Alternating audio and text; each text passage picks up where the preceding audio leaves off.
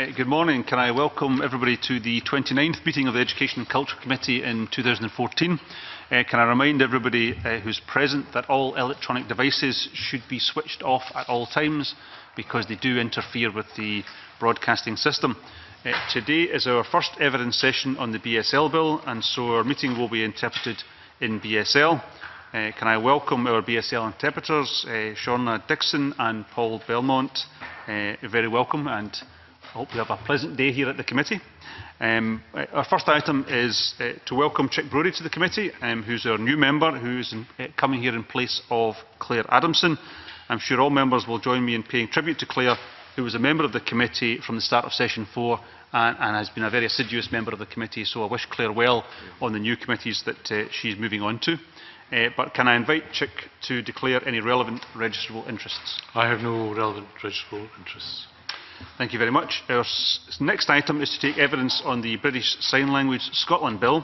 This is our first evidence session on the bill, and can I welcome Mark Griffin, who is a member in charge of the bill, and his supporting officials from the Scottish Parliament, Joanna Hardy, Non-Government Bills Unit, and Neil Ross, Principal Legal Officer.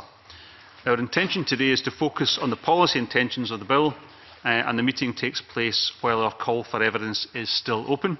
The reason we're doing this is to help those who are considering making a response by allowing them to hear Mark Griffin's evidence to us today in advance of making a submission. Mark will of course come back further on in the process to give us extra evidence at the end, and he'll respond to all the other relevant evidence that's come in during the process. So very much welcome Mark to the committee this morning. Can I begin, Mark, by going straight into questions on the bill itself? And I'm going to begin by asking Mary to start us off. Thank you, Mark.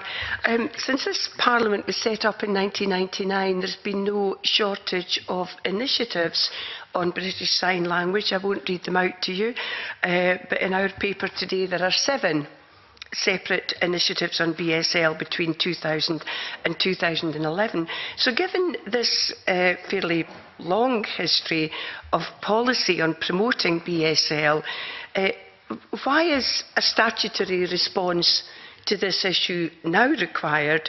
And really what I'm asking is, in what specific ways will this bill succeed where previous efforts, I wouldn't say have failed, but have perhaps not gone far enough?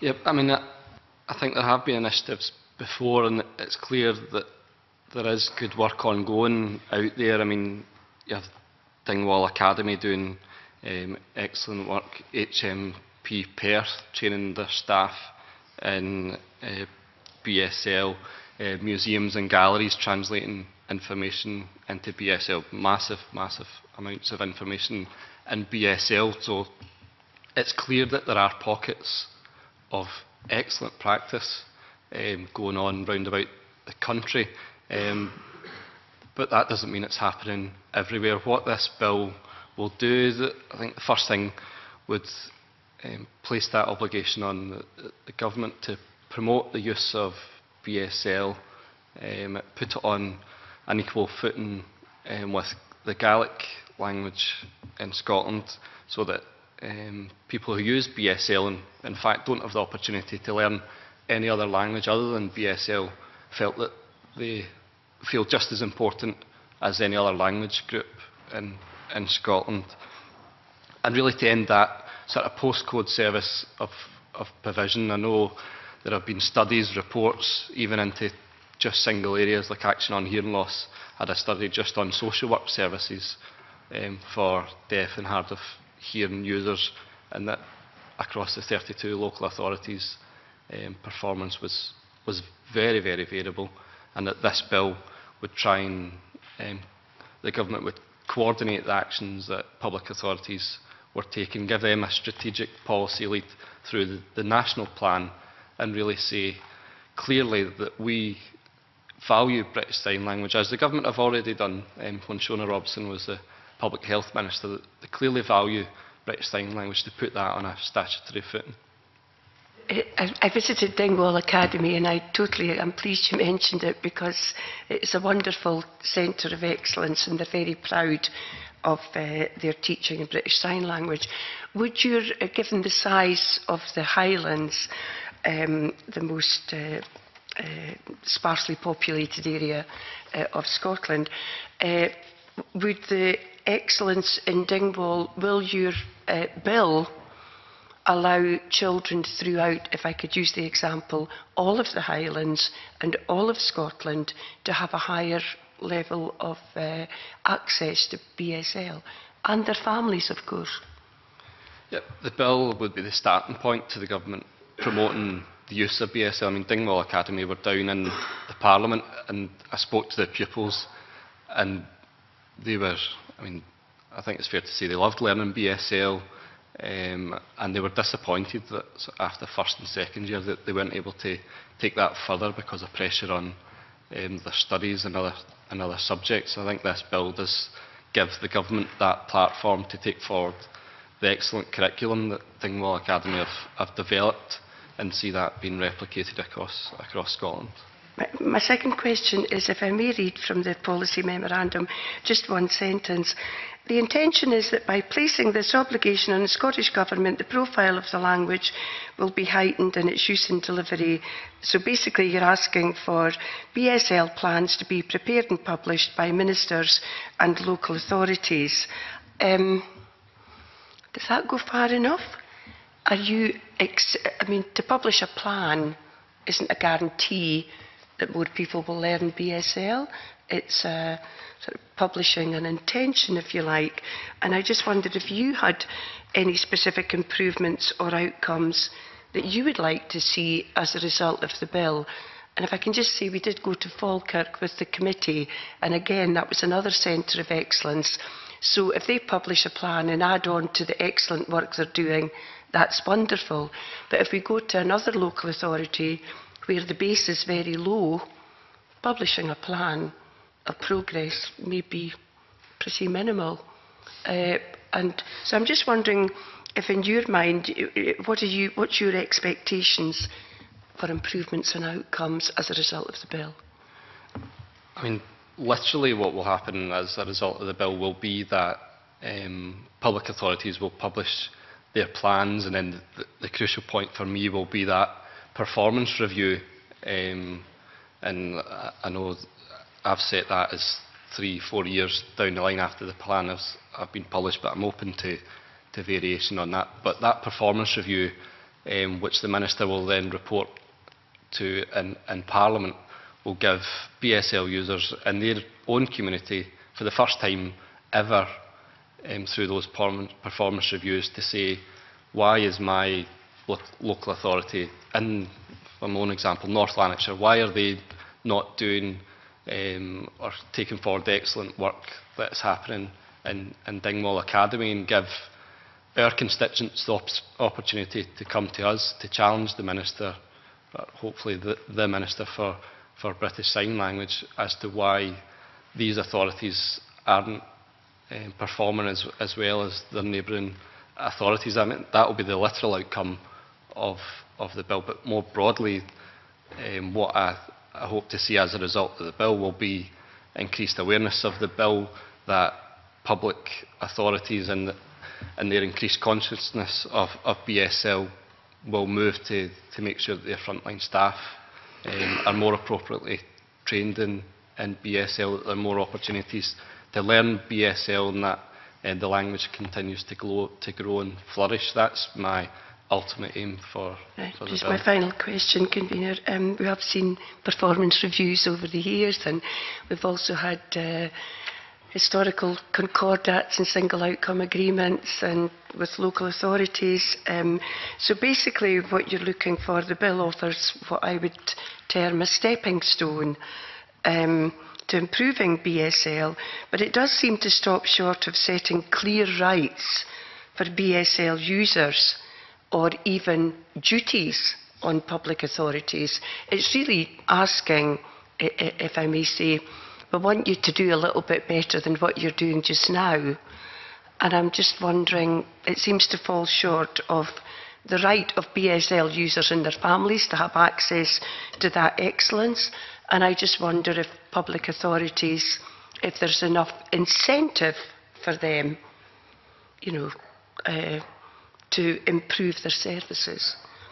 Yeah, I mean, I think you're right to say it's a stepping stone. I'm not going to say that this bill is going to wave the magic wand and that all of a sudden that any person who uses BSL is going to suddenly be able to turn up at a local authority first stop shop and get access to services immediately. I mean, I think I've set out what I expect local authorities to include in their plans, and that's listed. For local, they can ignore that. Local authorities could ignore that if they like, if they wanted to.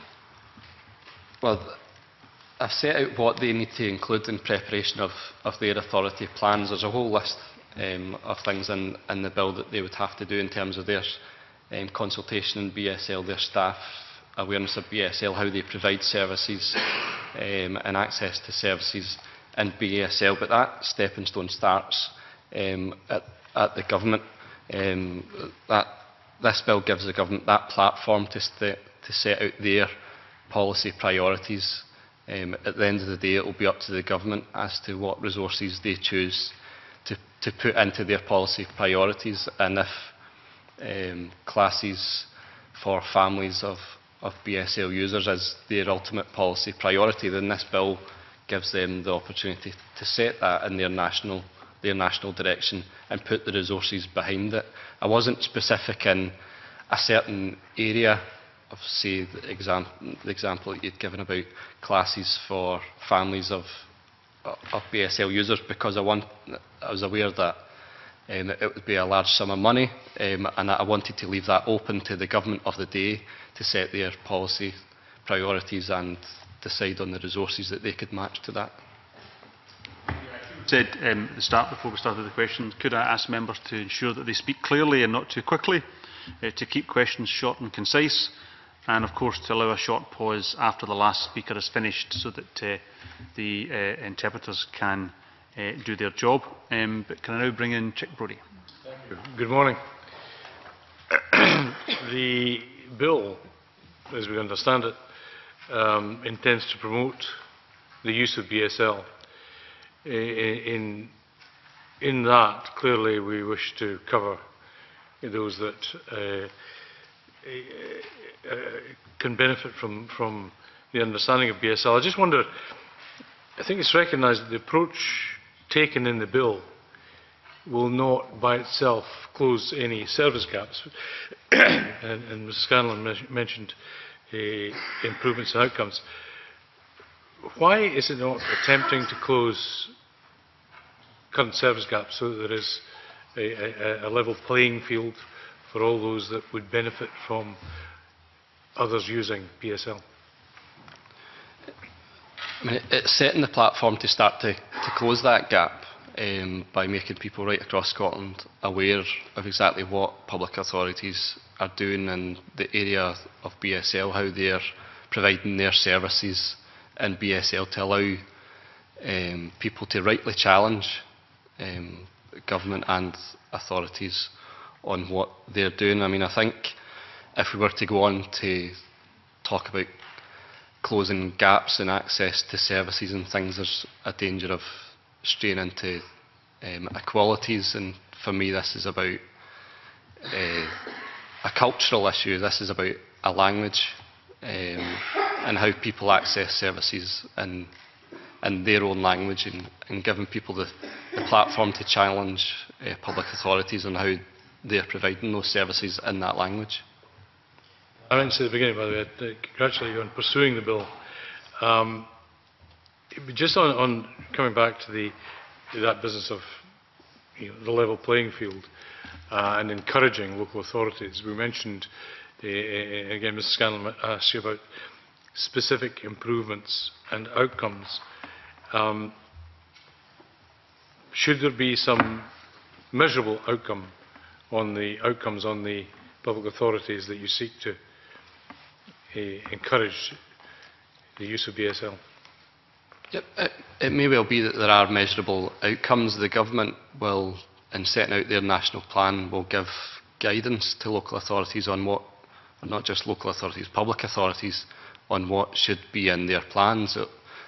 The government will then carry out their performance review as to whether they've met the objectives that they've set out at the start of the parliamentary term. So there will be that opportunity for government to say whether public authorities have met the set standard that they've set out in their guidance. Can I just pick up one question? If a public authority, for whatever reason, does not carry out the statutory duty of delivering one of these plans, what's the penalty? There's no penalty. I mean, when we were starting to look at this, the consultation and the drafting of the legislation, we had a close eye to the Gaelic Language Act, and the sanctions in the Gaelic Language Act basically amount to the Board na Gaelic writing a letter to a particular authority to ask them to comply. And I felt that the nature of the bill, the language in the bill, what we were planning to do was about promoting BSL, encouraging access to BSL, and the positive measures that a lot of authorities are already undertaking, and that inevitably there wouldn't be any formal sanction as such, but that the performance review and a government minister reporting to Parliament and to MSPs saying, here are X, Y and Z public authorities who are doing fantastic work in the field of providing services in BSL, but here is one authority who hasn't even produced a plan.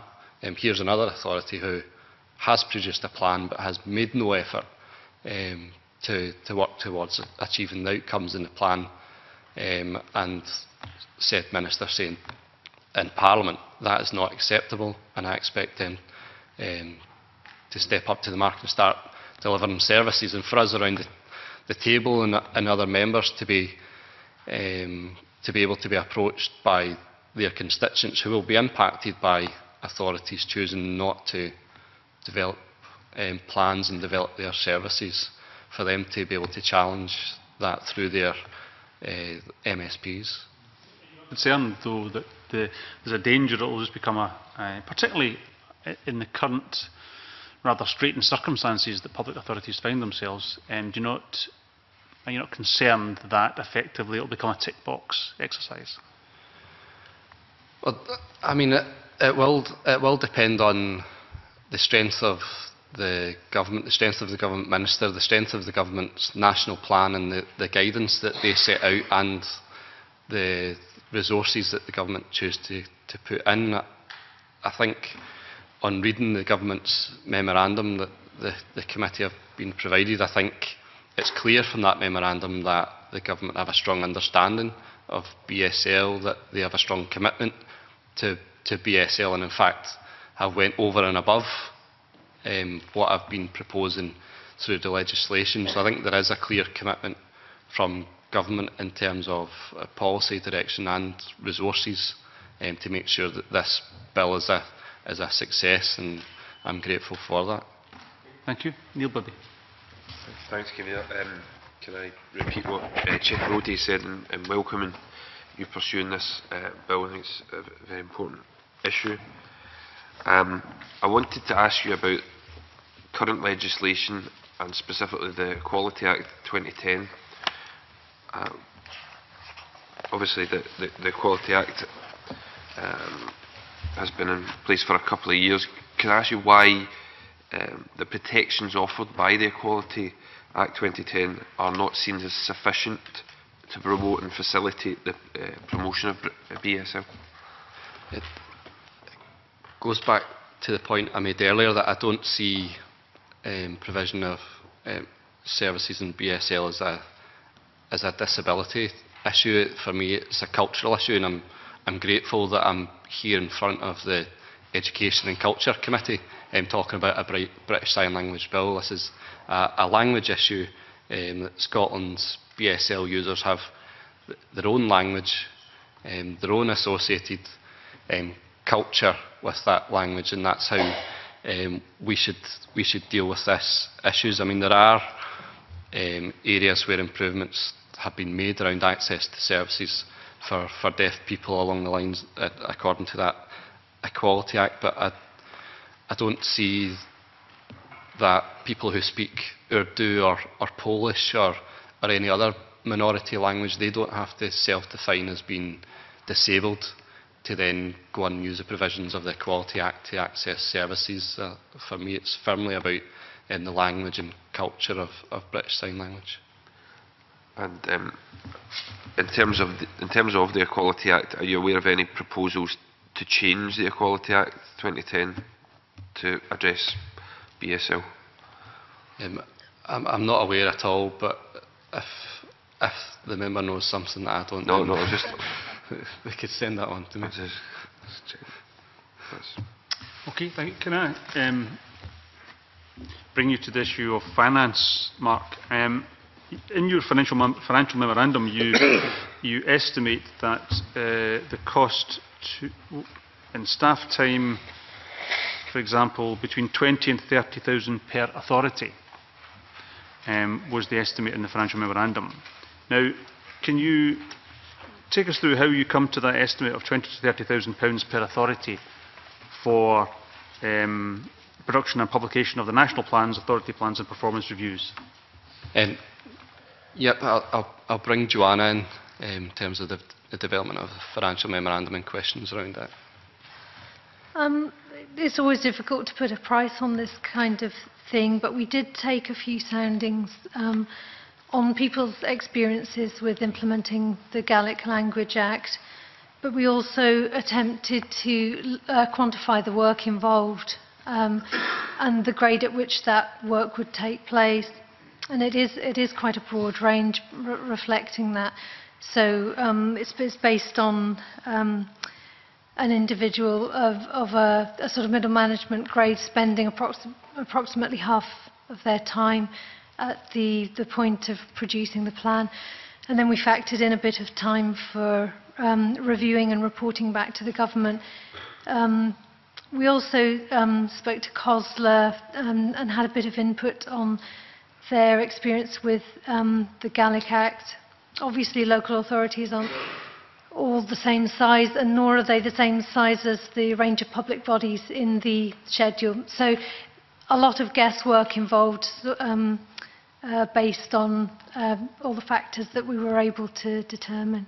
Yeah, the reason I ask, well, there's two reasons. One is that clearly, I mean, I'm looking at the government's memorandum, which you'll have seen, and at paragraphs 20 and 21 in particular, and what it says there is that, and I echo this question, that it's difficult to assess whether these costs are realistic, as the bill does not specify what BSL plans should cover or what process will be involved in developing them.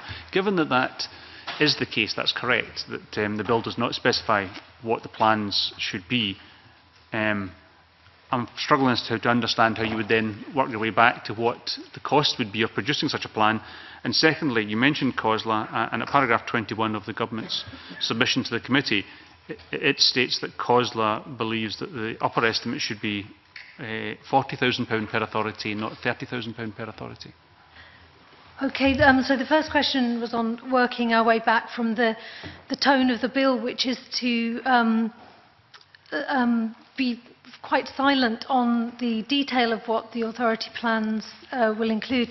And I think Mark's already touched on the reasons for that, and that's because it's a matter for the government of the day to set the tone with an eye on resources, and for the authority plans to flow from that. So that's why the bill's silent on that, and it does make it difficult to then cost that, but financial memoranda are important, so we just did the best job we could do, and it's fairly typical of this type of bill.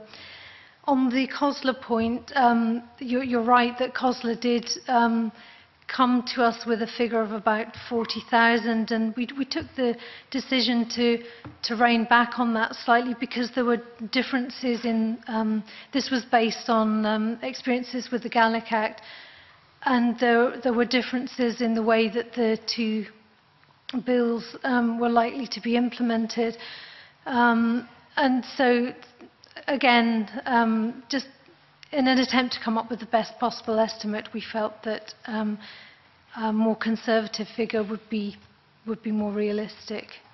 Okay. I mean, I won't take you through the all of the pages and paragraphs that are in the government's submission, but if I go to the end of it, I mean, effectively what it says at table 5 on page 9 of the government submission is that using the upper estimates, that the total cost over the period 2016 to 2020 will be in excess of £6 million.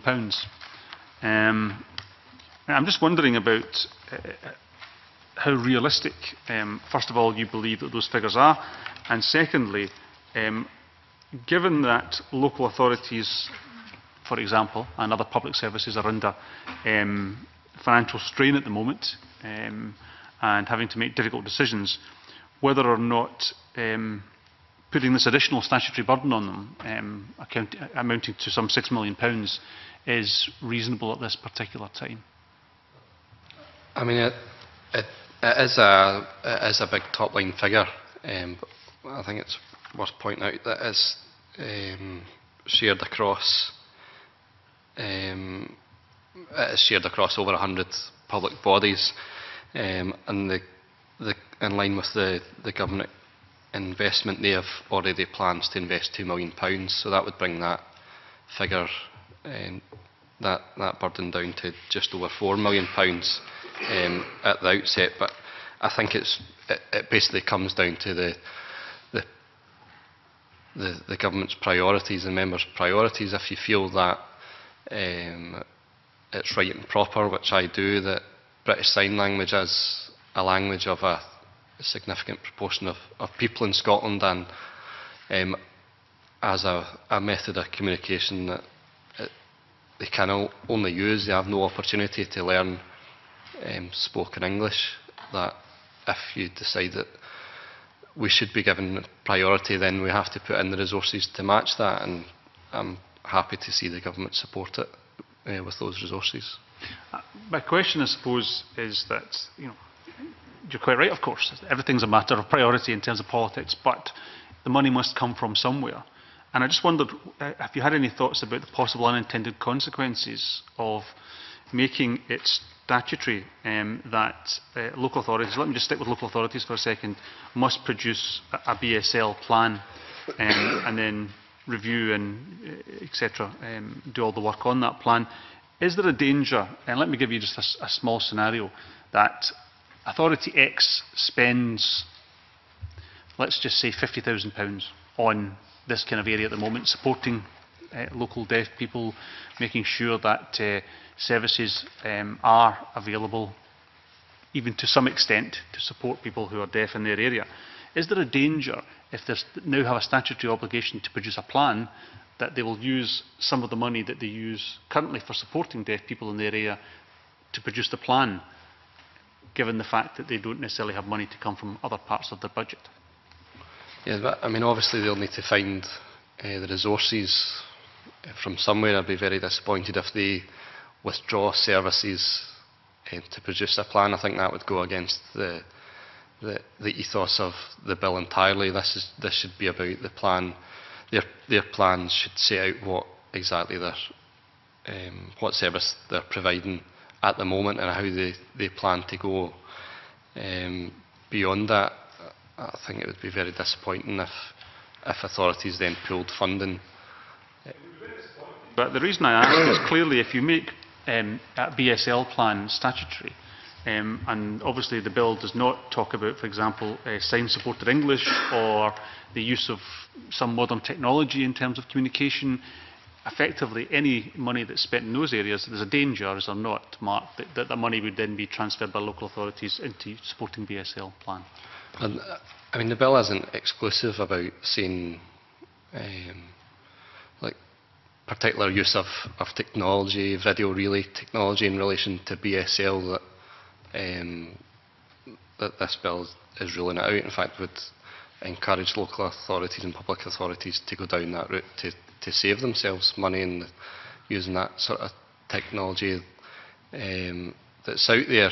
I mean, there's no doubt that this, producing a plan, will have a financial impact on local authorities. It will be up to them to manage their budgets.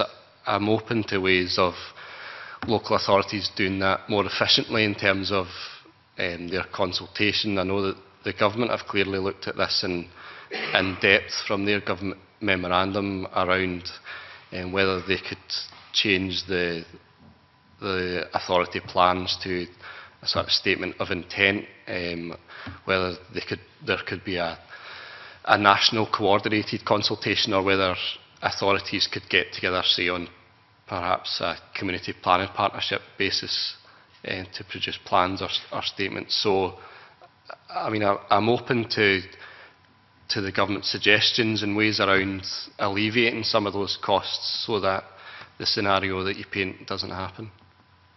We'll come on to those in a moment or two, but I want to bring in Chic Brodie.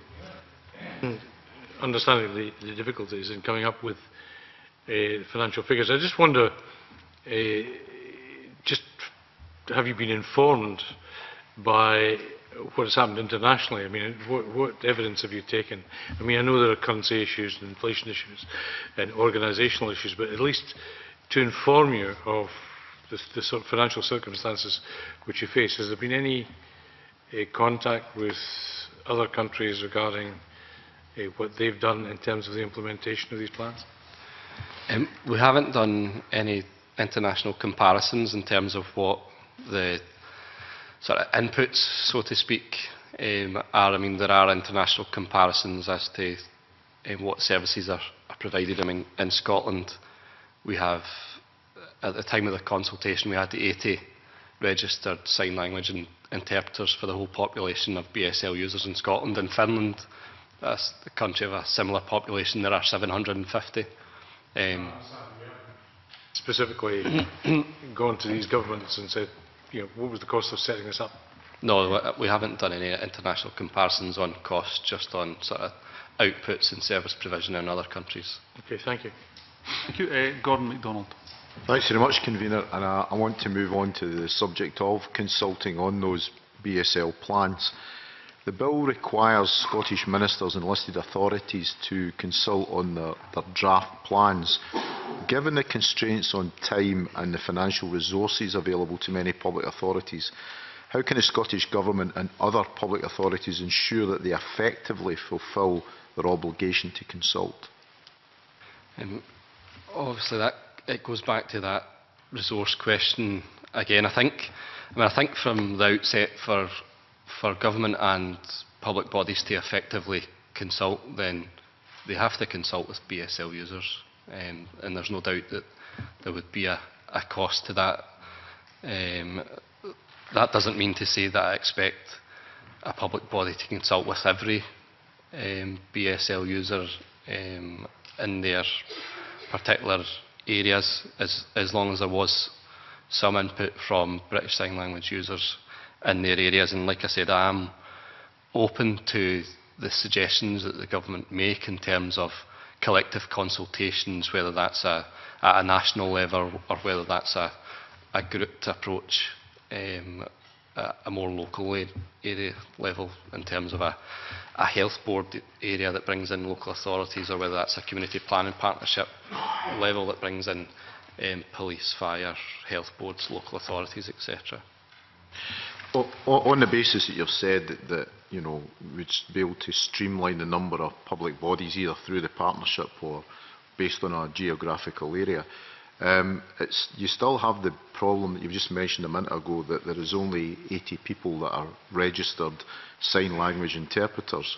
So, you know, how do you put an effective consultation that doesn't create a difficulty with a few organisations and individuals being swamped to review a whole list of draft plans? Because they do have, they do have normal duties to undertake, in addition to what you're proposing. Yeah, I mean it's a sort of chicken and egg question. We only have 80 interpreters, and if we don't do anything about it, then we'll only ever have 80 interpreters, we'll only ever have that level of capacity to consult, to adequately provide services. And so I think this is the first point in saying we're going to be clear about promoting the use of British Sign Language, about the culture that surrounds British Sign Language, and encouraging more people to be aware and take up learning of the language, which is a long process. But if we don't take action now, then we're going to be in a position 10 years down the line that we've still only got 80 interpreters, and there's still going to be resource issues in terms of looking at these consultations. But I think a lot of the suggestions that the government have made in terms of bringing together a national advisory body on BSL, that they've been clear that that should have a significant amount of BSL users themselves, that could be a body for meaningful consultation. Given that you've suggested that we need to grow the number of interpreters, have you got an idea of how many we need and what the financial implications would be of that? The international comparison that I'd given earlier is Finland. Finland have a similar population size to Scotland and have 750 interpreters, as opposed to the 80 that we have here. Obviously that's to grow it to that number. There are higher institution bodies here in Edinburgh. The Heriot-Watt University provides those sort of learning opportunities, but the funding for the places isn't as widespread as you would like. And also there is the pressure, as the pupils from Dingwall Academy had said when they came to see me, they enjoy learning BSL, they learn it in first and second year, and then when it comes to third and fourth year, when they have to go on to learn formal qualifications that they need to get into university and college and get on into work, that because there is no formal qualification that they can get UCAS points for in BSL, that means that it's dropped. So there's a sort of block on that number ever growing. Getting back onto the subject of consulting, the duty to consult takes in a large group of people, including people who are either deaf or deaf-blind or have a hearing impairment. How would you go about consulting with individuals, and should there be any prioritisation between these different groups, and why? I don't think there should be any prioritisation between different groups. I think as long as, BSL covers, if you communicate in BSL, that covers the whole spectrum of what you would call a deaf person's deaf, deaf-blind, hard of hearing. If you use BSL, you use BSL. If that's your main language, that's who should be prioritised. I think in terms of consultation and engagement, I think the committee's own work in consultation and engagement and seeking evidence is an exemplar. If you look at the Facebook page, there are close to 1,000 people on the Facebook page, people uploading videos of their own submissions in BSL every day. That's certainly been a very effective method of consultation, and that's a pretty good model that local authorities could look at. There will be a cost associated with that consultation in terms of translating any responses that they get in British Sign Language. And my final question is, given their specific communication needs, have you given any consideration to how consultation should take place with people who are deaf-blind? Yeah, it's deaf-blindness is, people use BSL who are deaf-blind, it's a really resource-intensive process. There are individual guide communicators, Deaf-Blind Scotland, who hold consultation events, whereas an organisation who focus purely on deafness could have a consultation event and one interpreter for the event every single person who uses BSL and is deaf and blind needs their own individual guide communicator, and that would be an issue that they would have to use their own guide communicator to respond to the consultation. Okay, thanks so much. Thank you very much. Jane Baxter. Thank you, Convener. The bill states that Scottish ministers should set out a strategy for the promotion and facilitation of the promotion of BSL in the national plan. The policy memorandum states that the national plan will set out a framework for action on BSL. Can you provide further details of what you expect the national plans to include? And to what extent would you expect any subsequent national plans to take account of previous plans and performance reviews?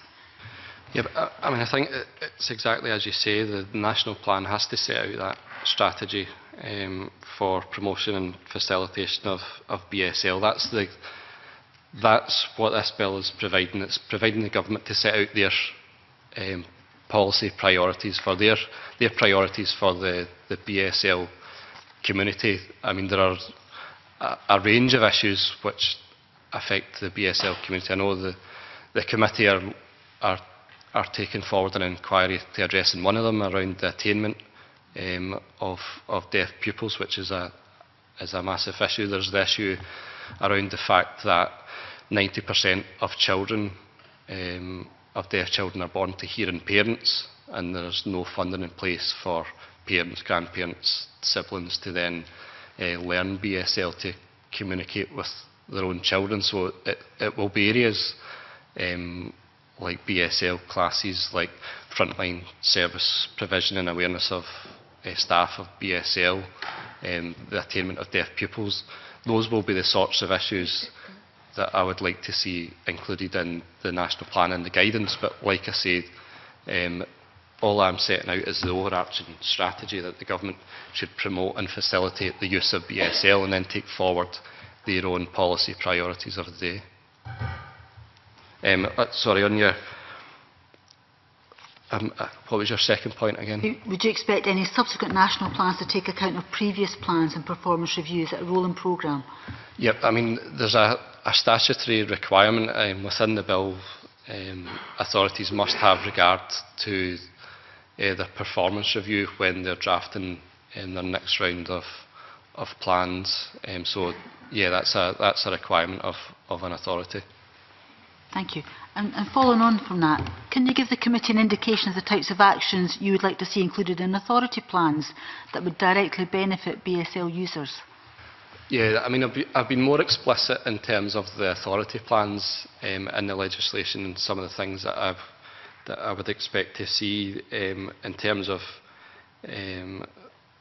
exactly how their functions, how they provide services, how they do that in line with BSL users, how they access their services, in terms of consultations that they've carried out on their services, whether that's a local authority consulting on something like the local development plan, how that's done in relation to BSL, in terms of the NHS, how they facilitate BSL users to access things like doctor's appointments, how they facilitate a BSL user turning up at an A&E department, and things like that. So I have been more specific in the bill in terms of authority plans and what I expect them to provide. And since those authority plans will be used to assess progress against the national plan, have you had any discussions with the Scottish Government about the level of detail that should be included? I've had an initial meeting with the Minister just to talk broadly about the sort of policy objectives and the aims of the bill, but we haven't gotten down to that level of detail as to what I'd like to see them produced in terms of guidance and their national plan, but that's something that I expect to happen as we go through the course of scrutinising the bill. And finally, is it your intention that following its consultation exercise, a listed authority should make its final authority plan publicly available? Yep, again, that's one of the statutory requirements of the bill. It's in there that the authority must make public their plans. Thanks. Chic Brodie. Just briefly, according to the bill, the authority plans are to set out measures to be taken by the listed authority. Now, one of the questions I asked earlier on was measurable outcomes. I'm confused. We're asking the authority plan to list measures, but they've got to take measurable outcomes, and yet when I asked you the question, you said there were none per se, and yet you're asking the authority plans to encompass measures. Sorry if I seem to contradict. What I was saying is there are no policy, measurable policy outcomes as a result of the bill. There will be measurable outcomes in terms of a performance review. That's measuring outcomes. That's measuring the actions that a public authority has taken in regard to their authority plan. So, I mean, that will be the measurable outcome. But in terms of a policy outcome, there's no measurable outcomes in terms of that. Okay, that's clear. Thank you. Wait, can I ask Mark about consistency? You state in the bill that in preparing its authority plan, it is to try to achieve consistency between that plan and the most recently published national plan. Why is there a statutory requirement to try to achieve consistency between the national and the authority plans? That goes back to the original intentions of the bill to try and deliver a more even spread of services, a more equitable spread of services for BSL users, so that the exemplar authorities, that their good work is then being shared. That's being shared through the government and then filtered down into the authority plan, so that, quite rightly, a BSL constituent in your constituency would expect to get the same services as they would in my own. And the reason that the line says that they should try and maintain consistency is to try and get that consistency of approach across Scotland, but also still to give local authorities that degree of flexibility in there as well. That there may be a particular local issue, and obviously to a large extent local or public bodies who operate on a local level will know better the needs of their own constituents than national government would. There's still that element of flexibility to allow authorities to vary according to local needs. Well, that's why I asked the question, because if we are trying to achieve consistency, isn't there a danger that you limit the potential of individual authorities to effectively pursue policies which are very helpful locally, or there are very specialist needs in that area? It may be the difference between very rural and very urban areas. It may be a number of reasons why there would be inconsistencies, but there are good reasons for those inconsistencies. And does it not effectively limit the potential of authorities to go out and pursue those areas of flexibility if it's not within the national plan?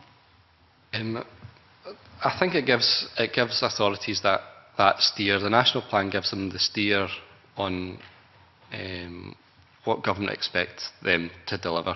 But the bill in that line saying that, well, they should try and achieve consistency. That line tries, gives them that flexibility to do things as they see fit according to local demands and local needs. I'm trying to understand whether what you're trying to achieve here is a minimum standard for BSL users or consistency, because effectively they're not necessarily the same thing. Could you maybe try and explore a little bit, if that's what you are trying to do? Are you trying to provide the same service across the country, or is it a minimum standard of service that BSL users could expect? But of course, local authorities could, and other public services could go beyond that and produce services which are particularly specialist or particularly locally based. Yeah, I mean, I think I would hope that there would be a minimum standard that would develop, and that would be that a BSL user could be able to access a local service in their own language. That would be what I would expect, or what I would hope to see happen as a minimum. The government will be able to set out the priorities on national objectives as well. And some of those measures that I gave in my answer to Jane Baxter. But I still think local authorities have the flexibility with that line in the bill to pursue their own individual localised needs. I'm sorry if I'm not understanding, but are you saying that what you're trying to pursue here through the bill is a minimum standard? Or not? I mean, the overarching aim of the bill is to promote the use and understanding of BSL, so it's hard in a way to say that there's a minimum standard, but I could come back to the committee with some more. Sorry, I'm sorry to press this point, but you've been talking about consistency and in other answers to other members on the basis of service provision. You were talking, in response to me, you talked about the consistency of service that BSL users would expect. If we're talking about service provision, that seems to me, or it sounds like, we're talking about there has to be a minimum standard. And the bill itself is not really about that. That's why I'm getting a little bit confused. Joanna. I think you're right. It's very difficult to look at and understand the bill without linking it to service provision. But actually, within the bill and on the face of the bill, there is nothing on service provision. It's about the production of the plans, which I think you identified. Therefore, there's no point in having a national plan if it's going to stand on its own and be completely unconnected with local plans. So, whilst listed authorities have the scope and the flexibility to tailor their plans to the needs of the people whom they serve, it's important that the national plan sets the tone and has some influence over those plans. So it's creating a linkage which at the same time allows for flexibility. And in terms of service provision, that's a step well beyond the bill itself.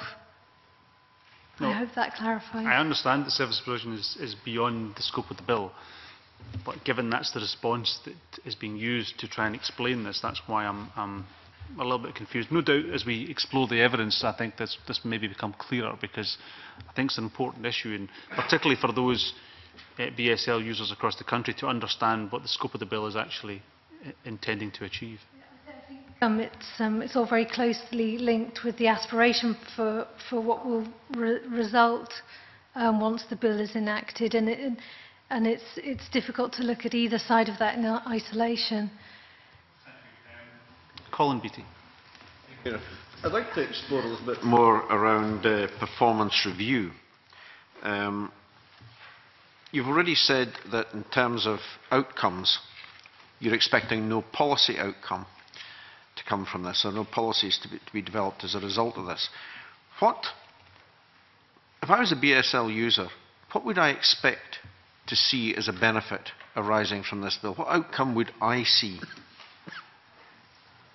As a BSL user, and I hope this will come across clearly when you take evidence, and the evidence that's already been garnered through the Facebook page, is that you value my language, you value my culture, and that you put British Sign Language on an equal footing with spoken English, with spoken Gaelic, and that BSL is recognised and the use of BSL is promoted right across Scotland, and is given that right, is rightly given that focus by also establishing that government minister for BSL as well, to push forward that in all areas of policy, government policy. But if I turn to the actual bill, it states that the performance review should draw on the national plan and authority plans to provide, and I quote, an account of measures taken and outcomes attained. What outcomes are you looking to measure there? Well, it would be the measures that the local authorities include in their own plans, like I'd said to Mr Brodie, in terms of measurable outcomes. There are no measurable policy outcomes from this bill. There are those aspirations and the policy directions that the government of the day may or may not choose to pursue, the performance review will be a particular public authority stating in their plans, here's what we do to provide services to BSL users, here's what we plan to do to improve on that, and the performance review then taking into account whether they've met their own objectives or not. Now, the bill also says that the performance review should highlight examples of best practice and where they exist examples of poor performance. Who's going to do that evaluation? I mean, obviously the 117 different participants here are going to put together their own plans and so forth and put them forward. That's all going to be brought together into one performance review, which is laid before Parliament with the Scottish Ministers. So who's going to do that evaluation of best practice? Who's going to evaluate poor performance? What will the measure for that be? What will poor performance be? What will best practice be? Well, that will be the Government Minister who's responsible for BSL will take forward that performance review when reporting to Parliament on those outcomes. The sort of best practice and the standards will follow from that national plan where the government set out their guidance and set out their priorities for BSL, and the performance review will be how local authorities' plans and their actions then match up to that government ambition. So deviation from the national plan would constitute poor performance? Not deviation, but failing to meet any specific policy intention that the government have decided to pursue through the national plan. If they've decided to take a course of action, if they've funded that policy through the national plan and an authority fails to meet that, I think that would be right that the government would report on that to Parliament. Now, I talked about a performance review being prepared and laid before Parliament by the Scottish Ministers, and that performance review draws together the performance of the Scottish Government and the 117 listed public institutions. But can one performance review covering such a wide range of institutions effectively, realistically capture the activity and progress and outcomes that are being achieved? Can it actually do that? Isn't it too big? I don't think so. I mean, we all undergo the scrutiny of the government's budget every year, a £30 billion project which we managed to bring together into a performance review, and it's nowhere near that scale. I don't think it's unrealistic to expect the government to pull together, and they've suggested their own method of doing that using a BSL advisory group, pulling together the performance reviews of authorities and bringing that into one document. I don't think that's beyond the wit of the Scottish Government. What mechanism do you envisage the Scottish Government to use to review the performance of these listed institutions? Well, I mean, the Government have set out, they've given an example of how that could work by using the BSL advisory group to assist with the actual mechanism of collecting and analysing performance reviews against authority plans. I think they've helpfully set that out for me. Now, there's to be no statutory sanctions for non-compliance with the legislation, and I think the only possible sanction is naming and shaming. Do you think that's a sufficient sanction for non-compliance? Yeah, I mean, like I said at the outset, I think that's the ethos behind the bill was about promotion, encouraging about the positive aspects of BSL and its culture. I think a formal censure or sanctions regime sort of runs counter to that approach. I don't think any local authority or public body want to see themselves being spoken in Parliament in an unflattering way. I think that the naming and shaming approach is enough to make sure authorities are carrying out what they say they will in their own plans. Do you have an example where that approach has worked in the past? We have the example of the Public Audit Committee. The Public Audit Committee don't have any formal powers over public bodies that they look into the spending and governance of them. The Public Audit Committee table a report on the Auditor General's report, and if that's a hard-hitting report and a rebuke on the performance of that particular public body, then they stand up and take notice of Parliament. Okay, thank you, Colin. Can I just check something? You've mentioned a couple of times about the guidance that will be produced by the Scottish Ministers. I just wondered if you could outline for us what you envisaged that such guidance would include. I've said it before, I think it's really a matter for the government. It's up to them as to their policy priorities for British Sign Language in Scotland, what they feel they can resource.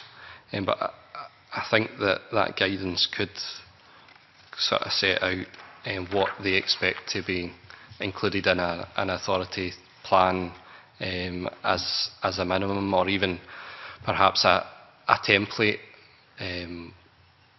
authority plan to go some way towards reducing the burden of costs around developing a plan. And I know as well that the government have sort of indicated their preference for an authority statement rather than a full formal authority plan, and that's something I'm happy to have discussion with the Minister about. I think this goes back to the question, or the discussion we had just a moment ago about service provision. I'm trying to envisage what would be in guidance to those preparing authority plans, which would not be about service provision. If it's not about service provision, what would it be about? It'd be about the content and structure of the plan. It'd be exactly what we've... Sorry to interrupt, Mark, but what would the content be? In your view, what would the content be of those plans? Or that guidance, sorry. But, I mean, it goes back again to the government priorities. I don't have access to the government purse strings, so I couldn't commit to a particular policy direction that the government would include in their national plan and feed down through guidance to public authorities. It would depend on their political priorities and what direction they choose to take the promotion of BSL as a language. I accept you're not the government, and obviously it's up to them to decide what they put in their guidance, but you must have some view about what you would like to see in such guidance, because I'm struggling to understand what would be in the guidance beyond a government saying to local authorities, for example, or other public bodies, these are the, and I go back to my questions on minimum standards, these are the minimum standards we expect, this is the kind of services that BSL users should expect. If it's not about that, or is it about that? Is that what you expect to see in those? If the government choose to go down that route and set that minimum standard, that's up to the government to do so. I mean, I said earlier, I haven't had any. I've had maybe an hour-long meeting with the Minister to discuss the overall policy aims of the bill. I haven't had any detailed discussion with the Minister as to the guidance and what they would reasonably be able to include in that guidance to set that policy direction. I think that guidance will follow on from what is included in the bill as to what local authority plans should include in terms of how they exercise their functions and providing services to BSL, how they include BSL users in consultations, and what services they provide specifically to BSL users. Okay, thank you. George Adam. No. Good morning, Mark. I would like to ask about the publication of the plans, particularly the cycle of the publication. The first plan for publications differs from what will be the future ones as well? And has there been any thought into streamlining the whole process to 4 to 5 years? Yeah, the reason why the cycle changes was to give the government more time to develop their initial national plan, and a consideration that after the first plan has been developed, that subsequent plans are taken into account of the performance reviews, and that would take less time than the initial plan. The reason for the cycle being as it is was purely to make sure that the government who drafted the national plan was the same government with the same political priorities who would carry out the performance review. So, I mean, really it was just an arbitrary number based on the parliamentary cycle to make sure, like I said, that the government was assessing its own performance rather than a new incoming government assessing the performance of a previous government who may or may not have a different set of priorities. That's an area that I've had discussion with the Minister, and he's mentioned the difficulty around the Gaelic Language Act and the 5-year provision in there being a bit tight for time that they feel. So I'm open to the suggestion to lengthen that cycle as long as that's based in the evidence that makes it a more productive exercise to then move away from the original policy intention, which was, like I said, to have the same government reviewing their own plans. Okay, thanks, Mark. Do you think the Scottish Government and listed authorities should translate their plans and consultations into BSL? Yep, I do think they should translate their plans into BSL. It's not something that is in the bill itself. That would have been an additional cost. It would have been more for ANSIs in the financial memorandum. But I mean, at every stage, I've produced the consultation in BSL, produced the responses analysis. The bill itself has been released simultaneously in BSL, and I think the government have to be congratulated as well on this, that they have committed to amending the bill and providing that resource to make sure that that the plans are also produced in BSL as well. So I welcome that.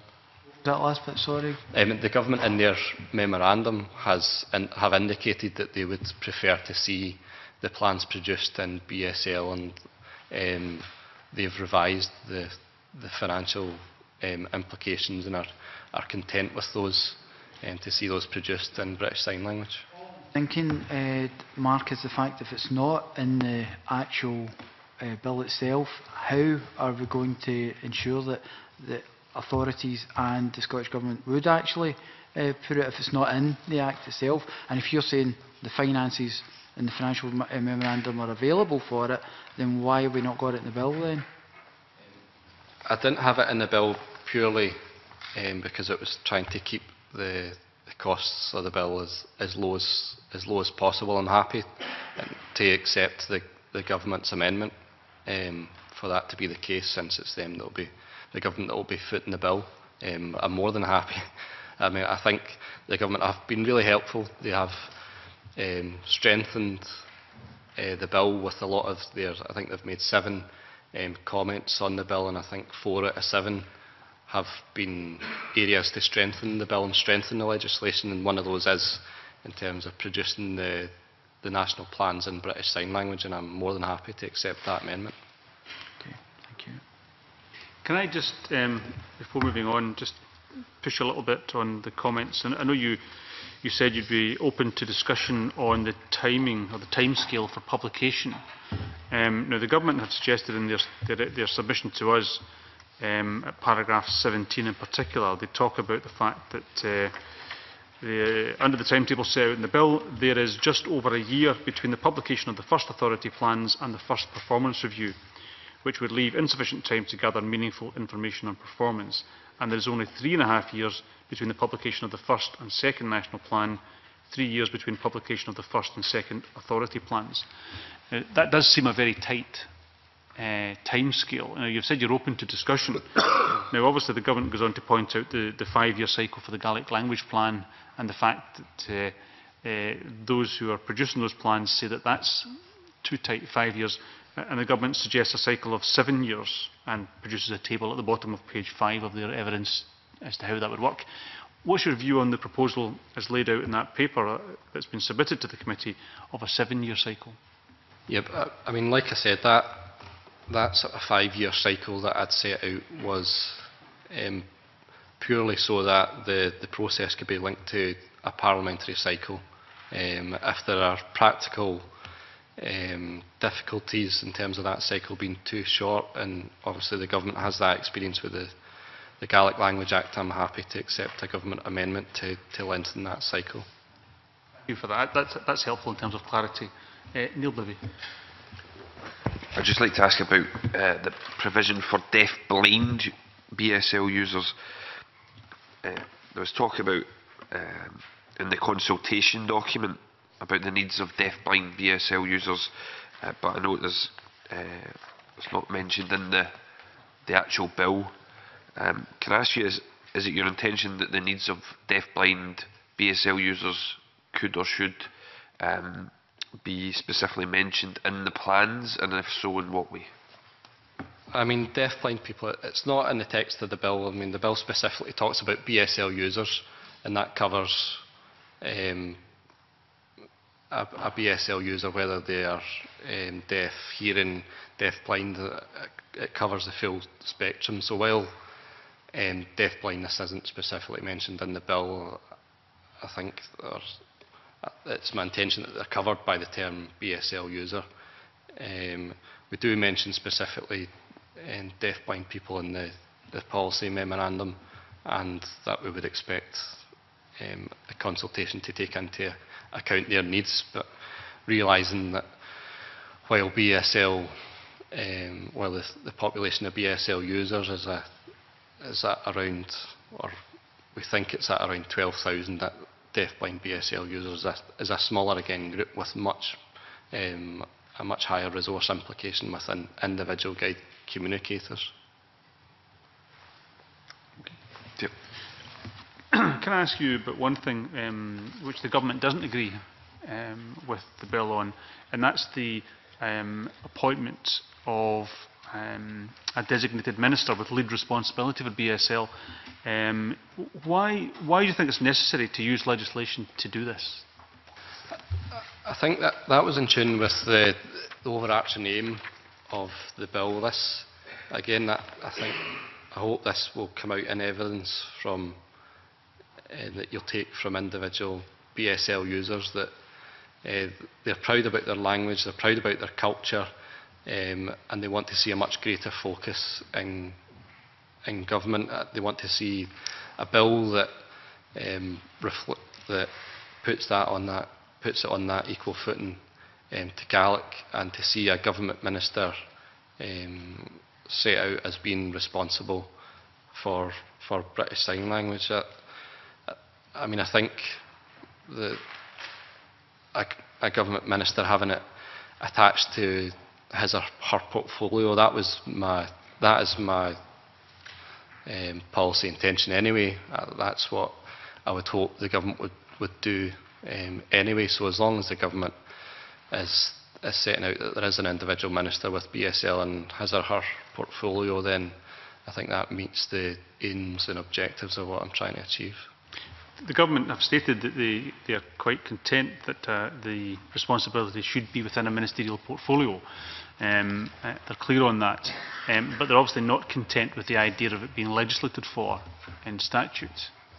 Would you accept the government's statement of intent to put that responsibility with a government minister rather than it being on the face of the bill? Yep, I would accept that. I mean, that both methods achieve the same outcome. So as long as there is that stated aim, and there is from the government that there would be a minister with BSL added to their portfolio, then I'm happy with that. Okay, thank you very much. Any other further questions from members at this stage? Can I thank Mark Griffin very much, and Joanna and Neil for coming along. Can I thank very much our interpreters for the work they have done on this evidence session. Clearly Mark will be coming along later on in the day to give us evidence towards the end of the bill. But can I state at this stage that the committee very much welcomes the views on the bill in written English or BSL. Further information is available in BSL on our website at www.scottish.parliament.uk/BSL-bill, and the deadline for responses is the 2nd of February 2015. As you mentioned a couple of times in your evidence, we have set up a Facebook page which now has over 1,000 members, and I can thank everyone who's taken an interest in the bill from amongst the deaf community. We are receiving assistance to summarise the material received on the Facebook page, and a summary document will be published after the deadline closes. All of that's available. It's open to members of the public to submit evidence right up to the 2nd of February, and obviously we are particularly keen to hear directly from BSL users across Scotland. So I just want to put that on the record and make sure we get as much response as possible to your bill, Mark. But thank you very much again for coming along at this stage, and can I suspend briefly to allow the witnesses to leave?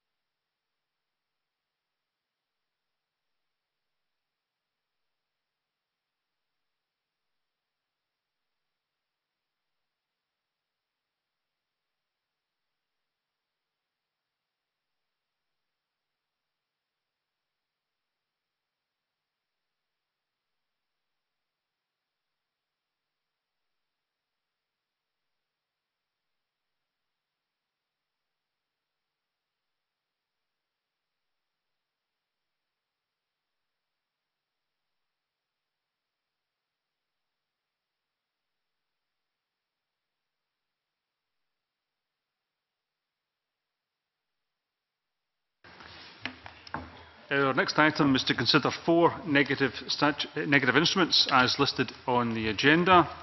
Do members have any comments on any of the instruments? Yeah, Mary. Yes, the one in the teachers' pension scheme, we did look at that at the end of October, and I now note that it's to provide the implementation of the Public Services Pension Act 2013. And I'm really just wondering when these further instruments will be prepared that will complete the statutory arrangements. And I suppose my next question is, what's the reason for the delay, and will it have any impact on the pension scheme itself? I'm just slightly surprised at the delay, and we've not had any explanation. I'm not aware that it will have any impact, but these are entirely reasonable questions. So submit a letter to the government, to the appropriate minister, Mary, to ask those questions, those specific questions. Are you content with that? Yes. Okay. Yep. Having been in real long and hard about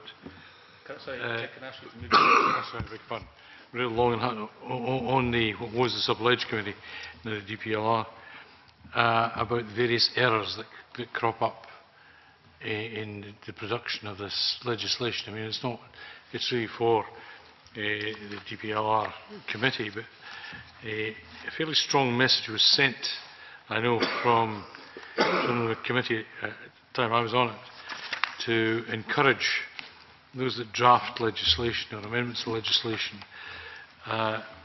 do so accurately, so that those that are impacted, like teachers' pension or teachers in terms of their pension arrangements, don't have to go through the hiccup of having to come back and look at redrafted orders.